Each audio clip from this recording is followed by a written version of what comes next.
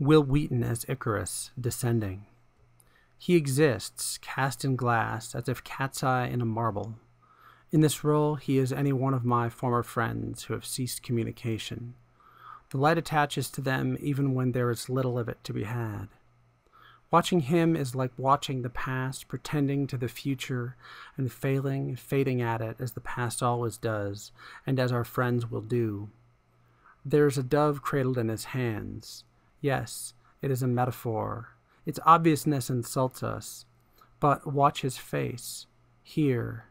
I only watch the film on pause. That way it doesn't disappoint, catastrophe, or change.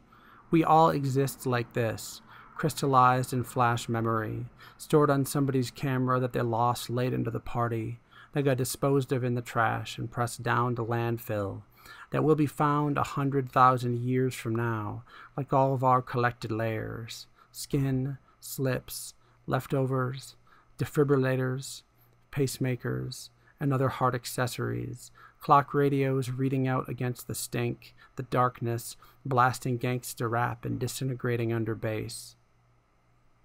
Wheaton is not important. He's a wedge in a crack, and the weight of all balls pressing on it. He, like the images, is barely readable.